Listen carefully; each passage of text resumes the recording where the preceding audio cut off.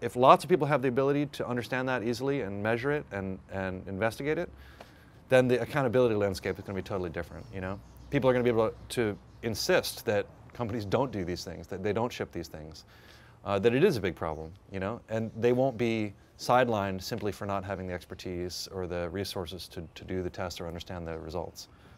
So what Public Lab is trying to do is not only make it possible to collect information about pollution that's affecting you, but also make it easier, make it an everyday sort of thing. If you have a question about something that you think might be a threat, you should be able to know that answer.